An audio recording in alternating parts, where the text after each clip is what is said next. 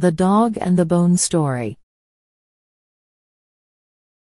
Once there was a dog who wandered the streets night and day in search of food. One day, he found a big juicy bone and he immediately grabbed it between his mouth and took it home. On his way home, he crossed a river and saw another dog in the river as a reflection who also had a bone in its mouth. The greedy dog wanted that bone for himself too.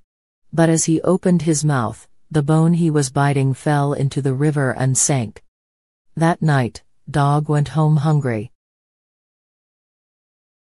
Moral: if we always envy what others have, we'll end up losing what we already have, just like the greedy dog. Subscribe for more stories.